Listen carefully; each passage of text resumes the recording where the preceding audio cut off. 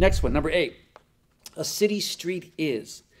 I'll go right to the answer, and then let's back up to here. It says C is the answer to number 8. It says a common resource is when it's congested, but it's a public good when it's not congested. So a city street, if there's traffic, if people are on it, then it's congested and means it's rival, but it's not excludable, so it fits into C.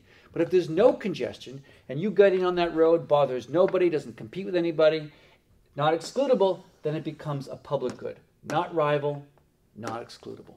Okay? So the answer to number 9 number 8 is C.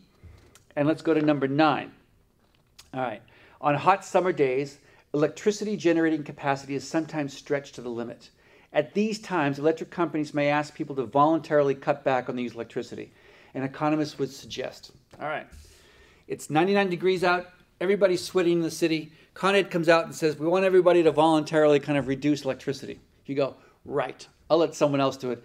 I'm boiling in this apartment of mine. I'm not going to cut back.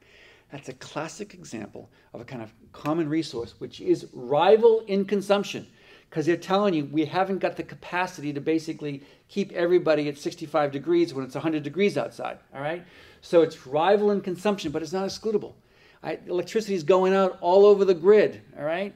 And so I can't really exclude anybody, but the consumption is going to hurt us.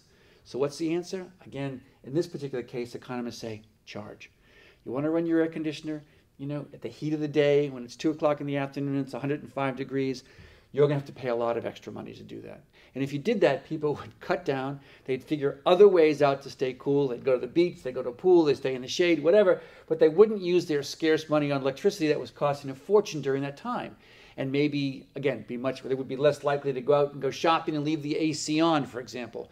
People would be much more conservative. So the economists always say, let price ration the particular good, all right?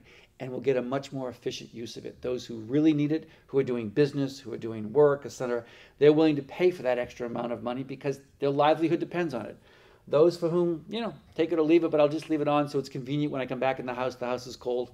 No, that person's probably going to pare back on their use of electricity, which is just what you want to have happen because they don't really value it as much as some of the others. All right? So the answer would be, hopefully that explains it, would be B. Number 9 is B. It would be more efficient if the electric company raised the rates of electricity at peak times. Again, congestion pricing, peak pricing. It's a very efficient way to manage our resources, not to overconsume, and have those who value that resource the most be willing to pay the most for it. Okay? All right. Number 10, last one. Markets fail to allocate resources efficiently when? So when does like the market break down, right? And the answer here, number 10, is C. Property rights are not well established. So we talked a little bit about it in class, and your book gives you an example. Right now, they're over-consuming elephants. They're killing elephants for their tusks, okay? And it's becoming such a serious problem because poachers come on to the national parks in Africa, they shoot the elephants, they cut out the tusks, and these huge, beautiful animals are just left to rot because no one else, only thing they want is their tusks. And the answer is, how come elephants are becoming scarce but cattle are plentiful? That might sound like a stupid question, but it isn't. It's because the cattle have an owner. That owner has a very powerful incentive to manage their cattle carefully. So they want to make sure that they breed well, that they're healthy, that they basically produce calves to keep the cycle going. And when people have property rights, they protect that property because the incentives are so obvious. It's their livelihood. They make money from it. When there are no property rights, when it's a common resource to go in there and just grab the elephants because no one else owns it, you don't own it, you're going to take what you want from it and not use what you don't want from it. So the destroying of the elephants or other kinds of wild animals, tigers are going to be in extinction, etc. Part of it is the encroachment of population centers on these areas, but other part of it is people will kill them for reasons, monetary reasons, of course, and there's no one who has the incentive to protect them from these poachers in this particular case. So the answer to number 10 is C, if I haven't made it clear. When property rights are not well established, then people overconsume those resources. I'll just give you one more example. The lobsters in the ocean. So what they've done in Australia, for example, is they assign medallions, like we do for taxi cabs. and allows each fisherman to have a catch of, let's say, 100 pounds a week or something, all right? That fisherman, that's all that can be caught, is what these medallions says it's available to it. Like we have in New York, we have medallions for taxis. You can't drive a cab unless you have a medallion.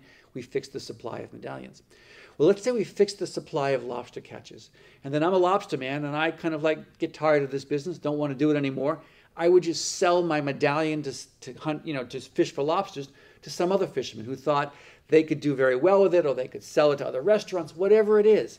But you limit how much should be consumed, and there's a price to get into that market for only those who value that access to lobster fisheries would basically be willing to pay it. So there are solutions, and economists can think about them a lot, but they all begin with kind of property rights. Who has the right to consume this? What happens in New Zealand is that these fishermen get together to make sure that they manage how big the medallions are, how big the catch should be, in order to preserve each year enough lobsters to go out there and to have all of them be in business. So they learn to manage it themselves because they have the property rights over this particular area, and they share it. All right, that's the end of chapter 11. Again, I think it's a really important chapter for our basic public policy and our concerns about our resources, about our oceans, about our traffic. Lots of great lessons, lots of great examples. Hopefully this quiz made some sense. I'll see you in class.